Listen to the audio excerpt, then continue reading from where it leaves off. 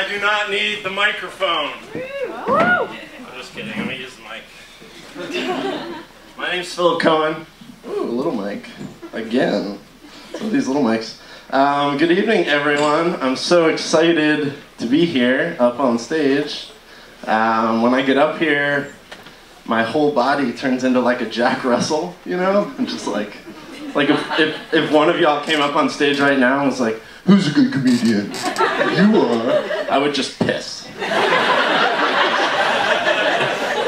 Brandy would come out, she'd be like, "Who riled him up?" Piss everywhere. I know the comedian's not gonna clean it up. So I am single. Yes, thanks. I don't know why that renders applause, but so be it. I actually don't even have any material on being single. I just see a lot of women. How are you? How's it going? No, I do. I'm getting a little older. A lot of my friends are married, so it's a little harder being single these days. I do have one friend that's single, a girl, so we're always like commiserating, like trading stories or whatnot. She had started dating this guy, and it was like, she liked him, it was going well. Couple of dates, so then like date 3 was coming up. I said, you know, it's business time, like date 3. She's like, yeah, whatever. So I call her afterwards the next day, and I said, so, you know? She was like, yeah, it was fucking horrible. And this is something that like men and women can get along on a lot of things, but like bad sex to a man, I was like, were you in prison? I mean, it went in, right?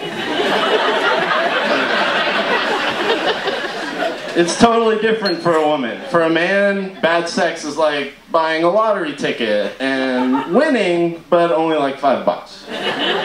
You're like, alright, $5, you know, certainly wasn't bad.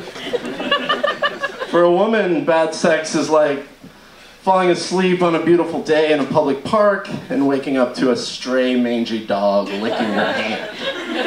Like at first, it kind of feels good until you realize what the fuck is going on. And then for the next 2 months, you can't get the dirt off your hands.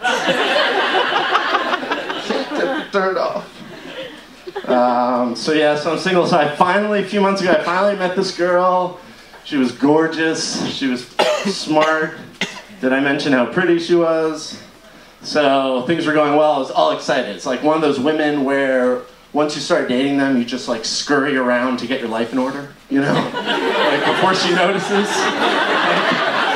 She was amazing, you know? So date three, I'm like, yeah, I'm gonna throw down all my, you know, so I'm like, I'm gonna cook for you. I can only make one thing, so whatever, but I make it good. It's jambalaya, okay? So I make an awesome jambalaya. It's got like sausage and peppers and chicken. I'm not gonna go through the whole fucking thing, but it's spicy, it's got habanero, it takes a long time to make, it makes me look good, so whatever. So she's over at my house, and I'm cooking the jambalaya, right?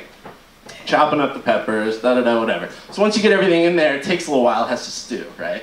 So she's like, so, we have like an hour or two? And I'm like, yeah. And she's like, and so she kind of gives me I'm like, awesome, you know? So we start fooling around. I'm like, this is great, because we hadn't done this yet. Hands start to explore, as they do. And when I get kind of downstairs, she looks at me and she's like, oh.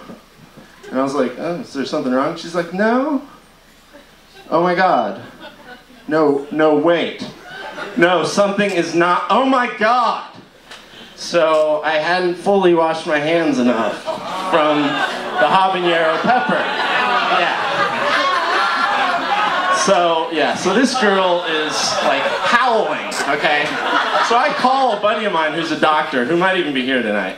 I call him up and I'm like, bro, I just lit this girl's vagina on fire. And he's like, what are you talking about? I said, no, I mean, her vagina came in contact with habanero. I'm like, it's a long story, just fucking what do I do? He's like, why are you calling me? I said, you're a doctor. He's like, Philip, I'm a child psychiatrist. I don't pay attention. I don't know what the fuck you went to school for. So I'm taking her home. Yeah, it was a real quiet ride. And she's like getting out of the car, and I'm like, so can I call you? And she just gets out of the car and slams the door, you know. So I was like, well, maybe I'll wait for the swelling to go down. Maybe. It's hard. It's really hard dating, being single in Charleston, this slutty, slutty town. So I got lonely. Y'all are laughing because you know it's true. So I got kind of lonely, and I did the Charleston. I know. It's really bad. You shouldn't, nobody do it. And for those of you that think doing the Charleston is that flapper dance from the 20s, okay? That's not doing the Charleston. Doing the Charleston is going to a local dive bar, drinking until you're absolutely shitty, and then having sex with someone that you kind of know. Right? Aren't you Amanda's roommate? Or, no? Where do you work at Juanita's? Yeah. So this girl takes me back to her place. Yeah, and things proceeded quickly. She was aggressive. She was like, give me the D. Here's the D. I'm like, God, take it. I was being mugged. So things got going quickly, right? Then, like, as we're, like, going, I notice that she has a tattoo right above her vagina. Okay, now my mom's here, so I don't want to get too far into this. But, yeah, too far? I think we went too far already. Anyways, so now I don't have any tattoos, okay? I'm not judging. I don't have any tattoos. I certainly don't have a vagina. But if I was, you know, if I had a vag and I wanted to enhance it with a tat, you know, what would I get? You know, so I was thinking, I don't know, like maybe a waterfall. But, no, because that would be like images of like purity and moisture, positive vaginal themes, is what I was thinking. But that's just off the top of my head. I don't really know what I would get. Okay? This young lady, this respectable dive bar patron, had a tattoo of the symbol for infinity. Yeah. My condom wanted a condom. Seriously. Yeah.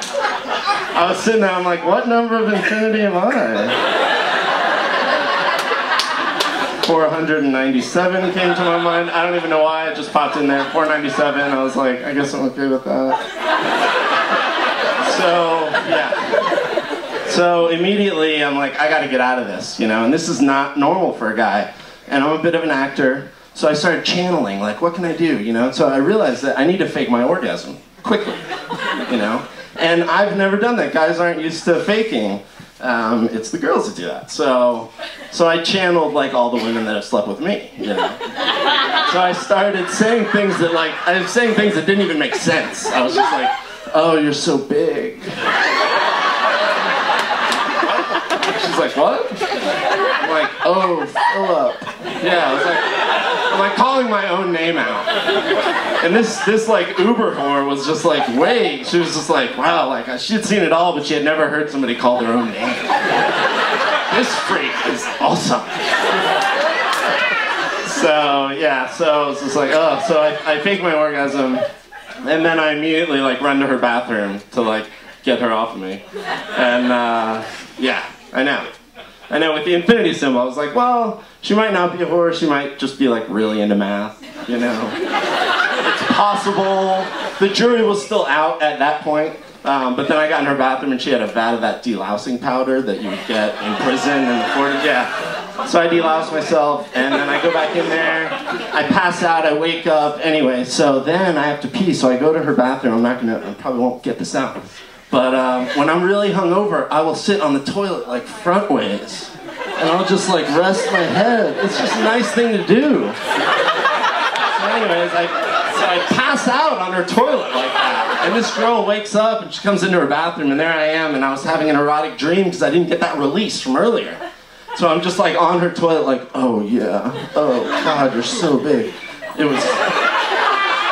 She walks in, she's like, Philip, what are you doing? I'm like, infinity badge, what time is it? She's like, it's time for you to stop fucking my toilet.